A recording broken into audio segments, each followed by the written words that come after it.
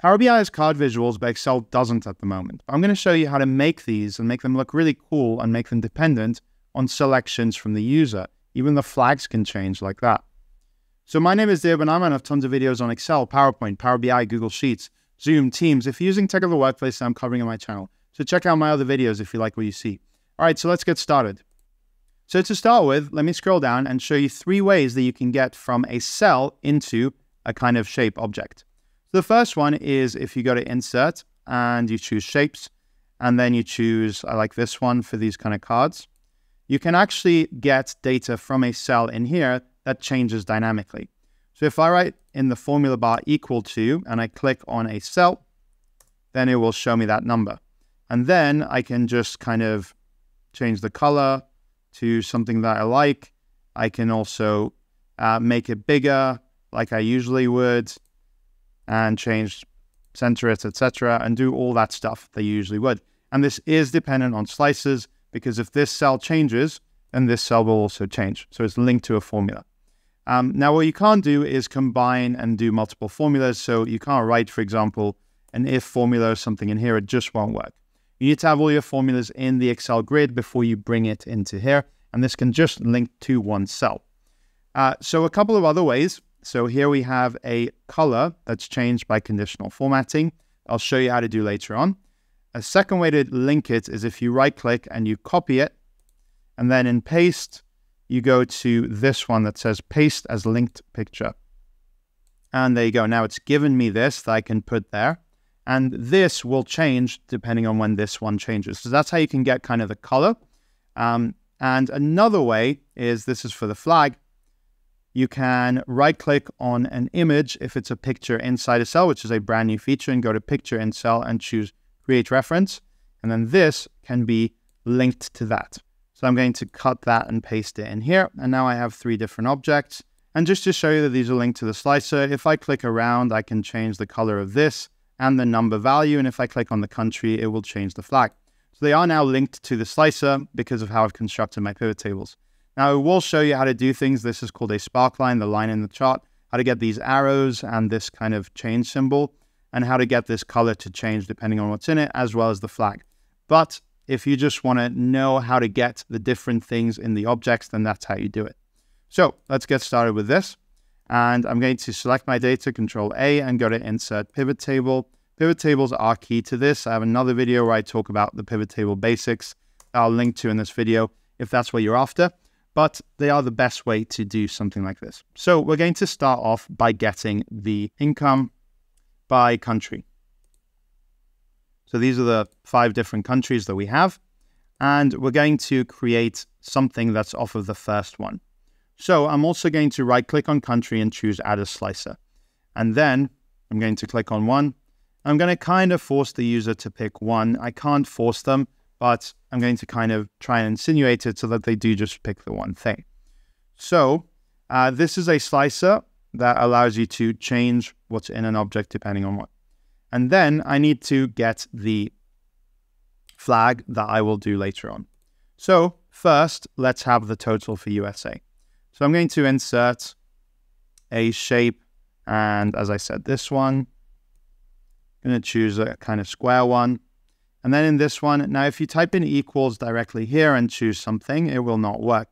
You need to do it from the formula bar. But I actually will go to the formula bar and then choose equals and choose the one next to it, which is currently 0. And then if I link this one, it will show me that same number. Now it does get a little bit buggy when you change the color, I find. So if I change this to white, then it sometimes will glow and I might need to change it again. Here it's worked. And then I'm going to change the font and also make that centered. Perfect.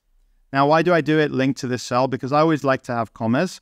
And to have commas, we need to kind of change this to a text value that has a pre-formatted thing. So I'm going to show you a very important function for this whole thing, which is the text function. So if you do equals text, and then tab to open your brackets, you have value and then format text. I'm going to choose this one, comma. I'm going to choose in speech marks. That one, 0. So hash, comma, hash, 0. and that will put it like that. Now, this is the same annotation that you get to in the number formatting. If you go to number format and custom, then it will show you like that. So that is essentially what I'm doing. If you want to do others, you can learn from them and get them over there. But that is the one that I'm going to do it. I also think it's super important for percentages, more important than for this, but I always like to use my commas. So in general, when you are linking to a cell, link to a formula. That way it's more flexible to change later on.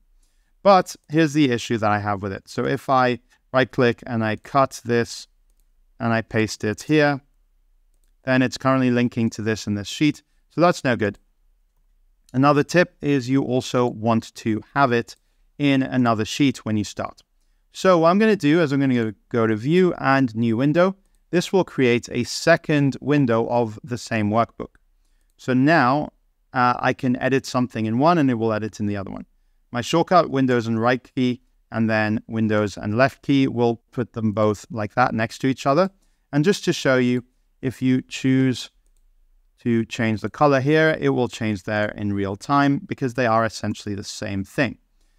Now, what I'm going to do is I'm going to go to this one and I'm going to choose cards here and also rename it here.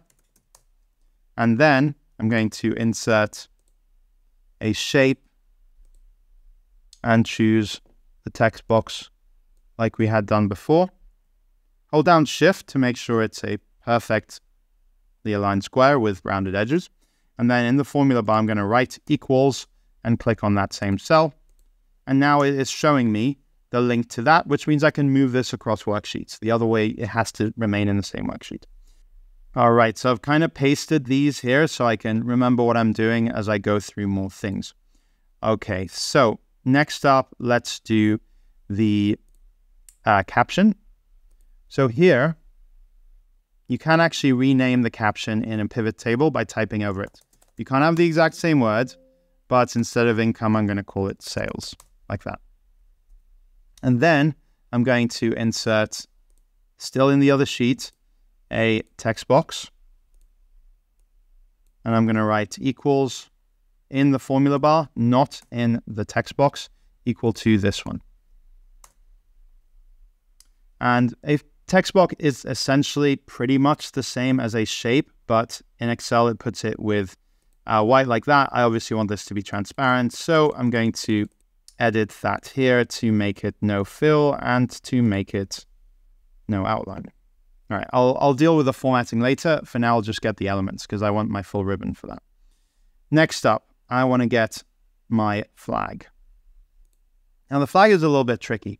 What we need to do for the flag is you need to get the list of unique countries and then convert them to data types. So I'm going to write the function equals unique, select all of these, close my brackets, and then I can copy these, paste them as values, and then I can convert these in the data tab into something called data types and geography. So after that, I can click on the plus button and I can extract all really cool things like the life expectancy, the population, etc.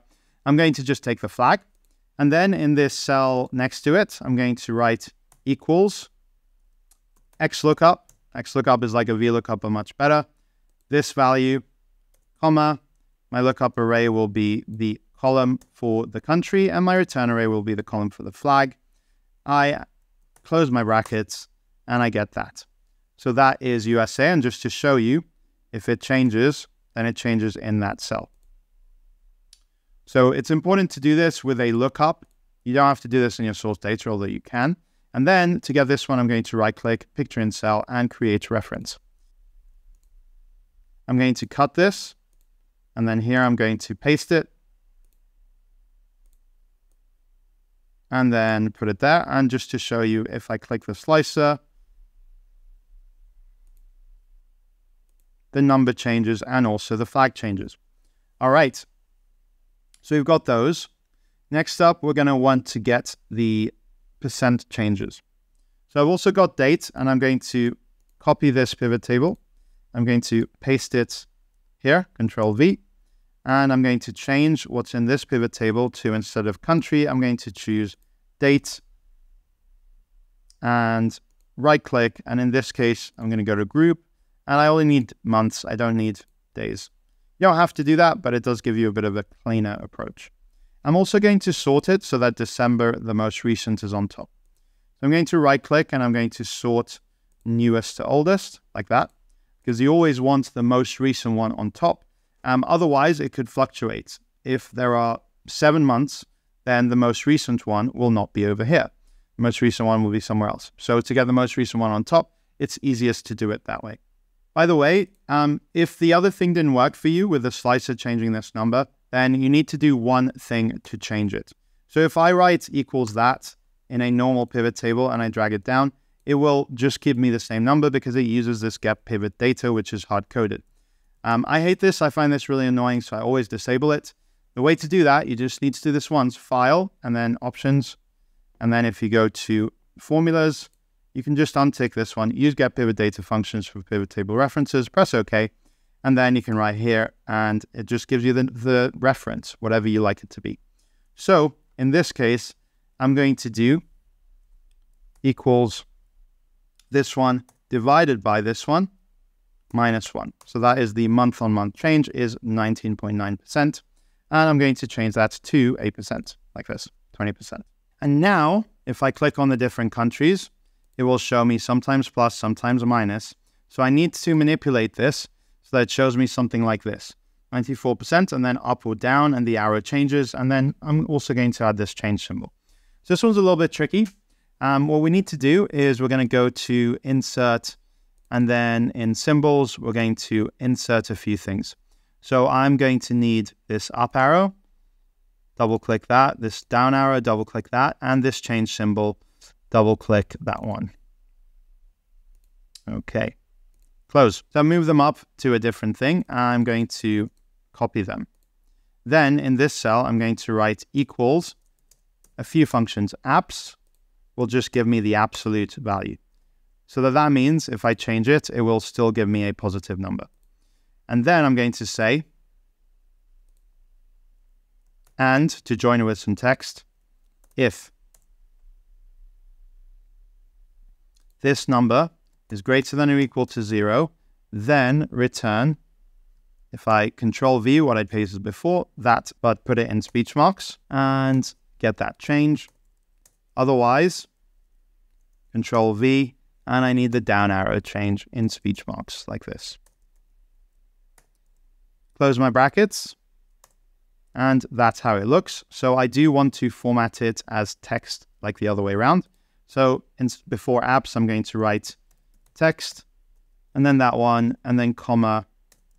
This one is going to be 0% in speech marks. If you want to know why I've chosen these, then you can just kind of follow it in the number formats, like I showed you earlier. Get it from there. So that is going to show me a different one, whether it's up or a down arrow. As you can see, it's changing there. So that's all very well and good. Let's get this into another text box. So I'm going to take this existing text box and I'm going to copy it. And then I'm going to paste it.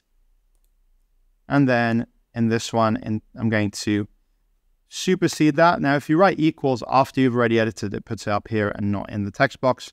So that will work fine. And there we go. So now I've got these ones. I still need to get that one. That one's pretty easy. Control C, Control V. There you go. Now I've pasted in this one again, and I'm going to say equals just the last month. And that will also always be the top month because of how we've done it. So now I've got these ones. So I'm left with how to do this chart and how to do this. What you do is you use something called a sparkline. So insert sparkline, line chart. Really, really great feature, super easy to use. Whereas the data range, just select this like that and then press OK. So to get this one, I copy it and I click back in here, and then I'm going to paste as linked picture, only in this menu, I believe. And there you go. It is a linked picture. Now, if you get to the sparkline, you can go to sparkline up here and you can change things like the color, make that white or make that kind of a gray color like this. And then it will show it to you, the output like that. The The quality is a little bit blurry, so do kind of be careful with it. Don't make it too big. And I haven't found a way around that, but it does work dynamically. So if I click on this one,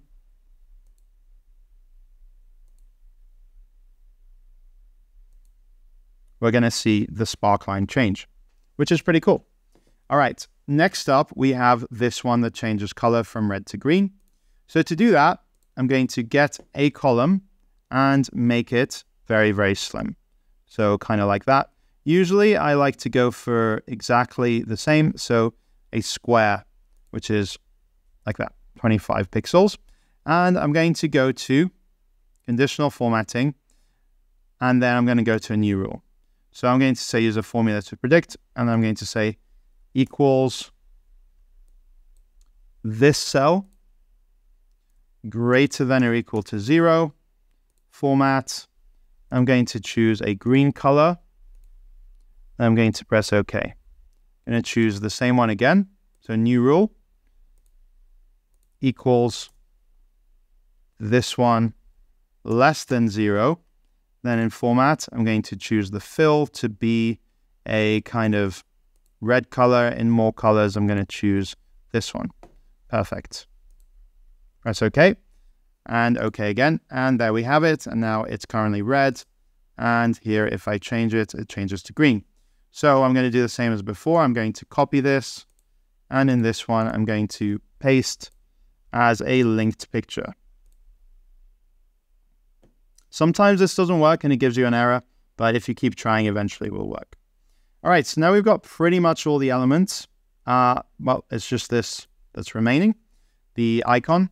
So to get the icon, I'm going to make this full screen. I'm going to go to Insert, and in Icons, I'm going to choose something that is relevant. So I'm going to choose sales is more like cash. So let's go for this one, Insert. So where you have a picture like this, you can usually place in a cell by right-clicking and choosing Place in Cell. And then it will go the other way around. It will go inside the cell. But what I want to do is just have this fixed, so I'm just going to do it this way. At the time of making this video, icons you cannot place in cells. They're treated a little bit differently to pictures. You can, though, very easily change the complete color of it. I usually do white fill and a black outline. I find that works quite neatly. And there you go. So after that, it's really just a question of arranging. So next, let's fetch our slices. So in the data tab, I already have one slicer, but I'm going to click on there. I'm going to choose name and add a slicer. I can also choose date, right click, and add as timeline, like that. So next up, what I'm going to do is make sure that these are linked to all the pivot tables. In this case, I've just got 2, but often you'll have more. So click on timeline and choose report connections, and then just tick on both of the pivot tables.